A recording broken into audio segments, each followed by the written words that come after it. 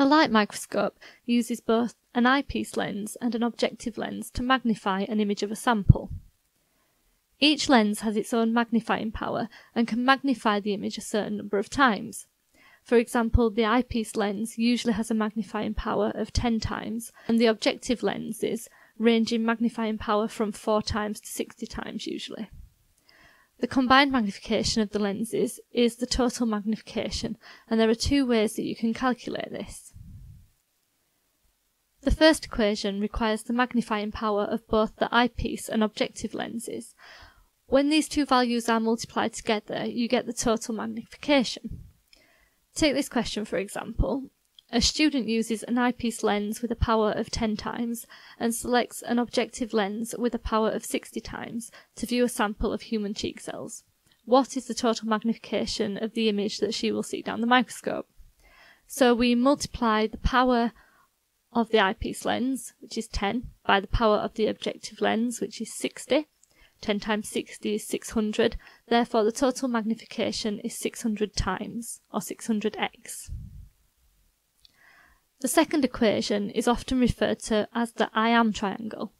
If you're not given the powers of the lenses used, you can calculate the total magnification if you know the actual size of the specimen and the size of the image. Looking at the triangle, the I stands for the image size. This is the size of the image on your question paper.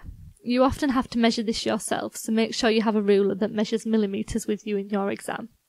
The units of the image size will most likely be millimetres or centimetres.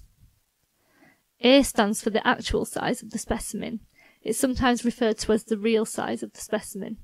This is always a smaller value than the image size, and the units for A will most likely be given in micrometres or millimetres. Finally, M stands for total magnification. This is given as a number followed by an X.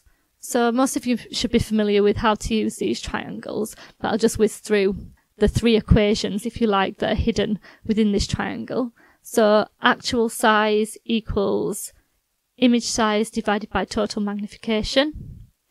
Image size equals actual size times total magnification. And total magnification equals image size divided by actual size. Something that's very important to make sure of is that the units for the image size and the actual size are the same before you put the values into the equation, so you might need to convert these. Let's look at an example of how to use this equation. A plant cell was viewed down a light microscope. The actual size of the plant cell is 80 micrometres, but that's all the information that we've been given in the text. We know that to work out the total magnification, we also need the image size, so we'll need to measure this ourselves.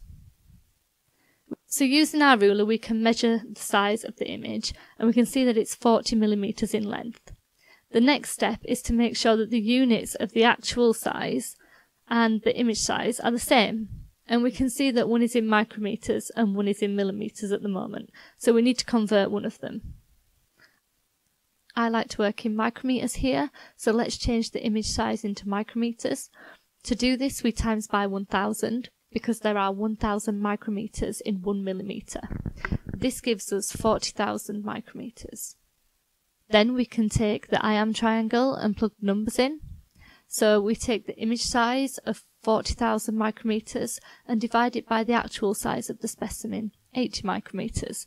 This equals the total magnification, which is 500 times.